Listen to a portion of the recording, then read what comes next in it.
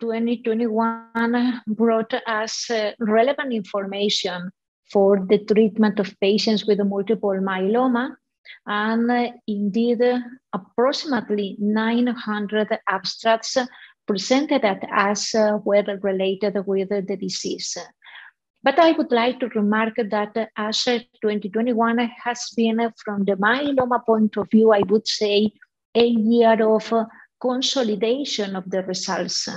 because not many new clinical trials, phase 3 clinical trials resulting in novel standard of care have been so far presented,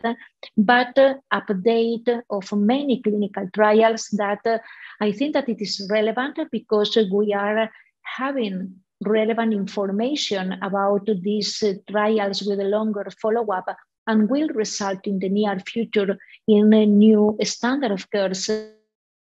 for the management of patients with multiple myeloma. And if I can start briefly, for example, in the newly diagnosed myeloma patients, I think the highlight would be the incorporation of the monoclonal antibodies anti-CD38 as part of the induction regimes. And this means that the majority of the patients will be treated with quadruplet combinations in the future,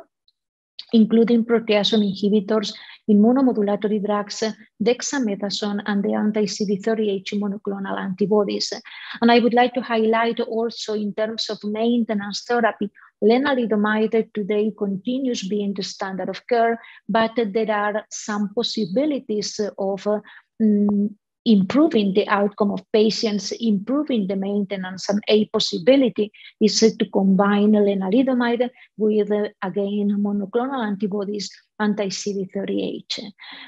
In the transplant ineligible population, so in the elderly population, there have not been many new data, and just to remark the great efficacy previously reported for daratumumab in combination with lenalidomide and dexamethasone, with relevant information from the patient's point of view, because the quality of life of the patients treated with daratumumab in combination with lenalidomide and dexamethasone was significantly better in comparison with the lenalidomide and dexamethasone alone, and this is applicable to some specific domains like the physical functioning, the fatigue, pain, dyspnea, and I think that this is extremely important for the patients. In this setting, in the transplant ineligible population, we are moving more and more into a frailty-adapted therapy, what is also very relevant for the patients. Elderly population is a heterogeneous group of patients, and in the future, we will evaluate the frailty of these patients by the use of different geriatric scales, and we will individualize much more the treatment according to this frailty score. And at the end of the day, the treatment will be much more individualized for this population. In the relapsed and refractory setting, I would like to highlight definitely the consolidation of the immunotherapy strategies for these patients, and the BCMA targeted therapy throughout the use of antibody drug conjugates like belantamab, bispecific monoclonal antibodies, or CAR-Ts are clearly consolidating in this setting. And from belantamab point of view, novel combinations will be coming. And this is an example for the combination based on belantamab in combination with pomalidomide and dexamethasone. Concerning bispecific monoclonal antibodies, there is a long list of this type of monoclonal antibodies that they are resulting in a great efficacy for relapsed and refractory myeloma patients, and over 60 and 70% of the triple drug class refractory myeloma patients are responding to these novel agents. And this is important because the bispecific monoclonal antibodies are off-the-shelf drugs that are going to be available in majority of the centers. And together with these two immunotherapy strategies, we have a CAR-Ts. And CAR-Ts at this as 2021 resulted into a consolidation of the great efficacy so far reported again in heavily pretreated myeloma patients. But the overall response rate reported, for example, with cilta-cel is excellent because majority of the patients after at least 6 or 7 prior lines of therapy responded, and indeed majority of them achieved a complete response, and the progression-free survival and the overall survival is excellent. From my point of view, these novel immunotherapy strategies are very important because they are going to rapidly move to earlier lines of therapy, and even there are some clinical trials already planned in the first line of therapy. And to finalize, novel drugs with a different mechanism of action, and we have a new cell mods that will replace maybe lenalidomide and pomalidomide, and this is the case for iberdomide or another immunomodulatory drug that it has not a name yet, and its name right now is CC480, and exciting results evaluated in patients even treated with these novel immunotherapy strategies, and also other drugs with specific with different mechanism of action, like a monoclonal antibody releasing interferon into the tumor cells, but also other monoclonal antibodies targeting new antigens expressed on the surface of the plasma cells, and this is the case of talquetamab with GPRC5D or cebostamab with FCRH5. So I would like to summarize for the patients that definitely the future landscape for myeloma is quite exciting, because definitely the clinical development plan for all these novel drugs is becoming very rapid, and all these innovations are rapidly moving to earlier lines of therapy. And this will translate in two important facts: that newly diagnosed myeloma patients will receive maybe the optimal therapies. These optimal therapies will result in the greatest benefit, and we are maybe in the optimal situation in order to potentially plan a potential cure, not for all, but maybe for some newly diagnosed myeloma patients.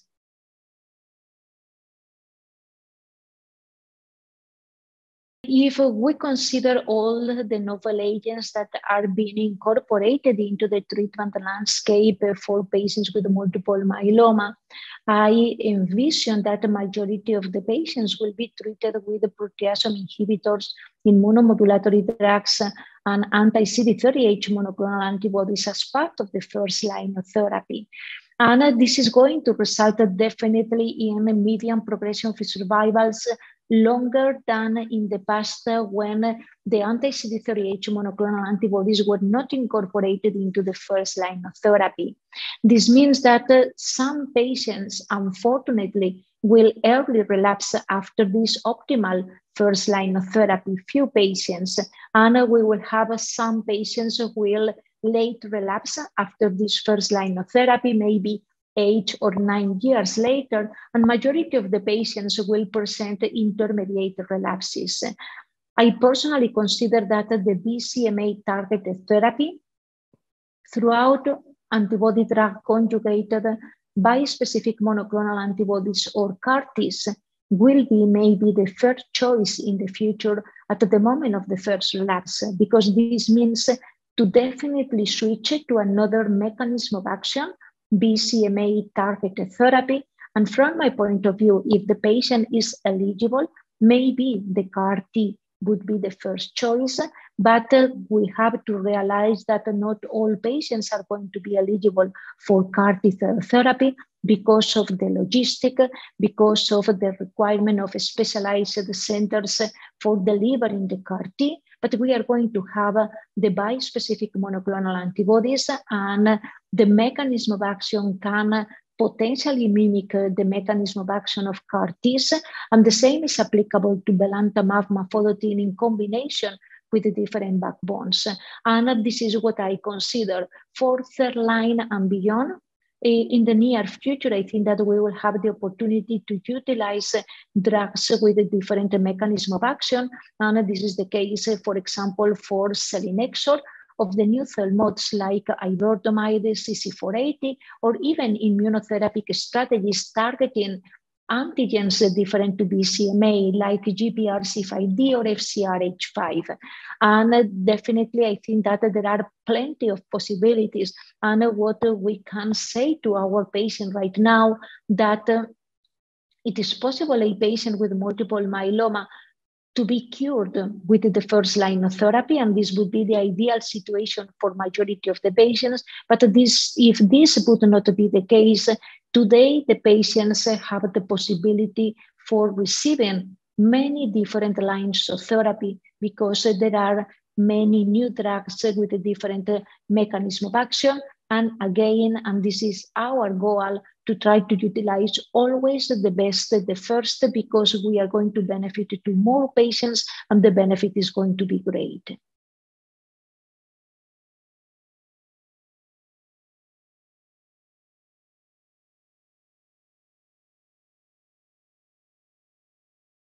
All of these novel combinations can be potentially approved by the regulatory agencies like FDA, European Medicines Agency, and so on. But it's true that we need, at the end of the day, these novel combinations have to be available for our patients across the different countries. And we know that each new drug approved by the European Medicines Agency requires from some negotiations at the country level in order to get the reimbursement. This is something that we have to try to achieve because definitely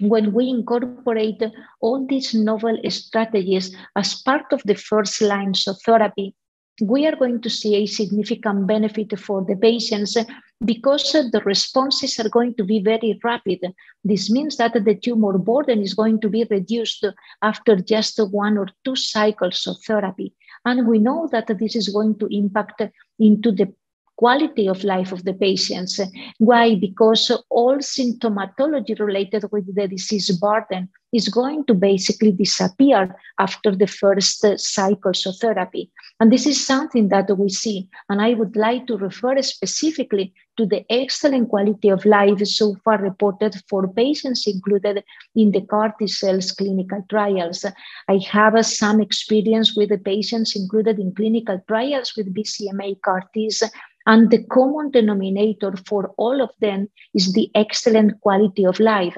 Responses are observed just in the first month after the CAR T-cell administration, but patients do not require from further therapy. This means that the patients are going to be not only disease-free, but also treatment-free. And this means that it is not required for the patients to come to the hospital every week or even more than 1 time per week for receiving therapy. And in the medium and in the long-term follow-up, there are some patients that are coming to the hospital every 3 months.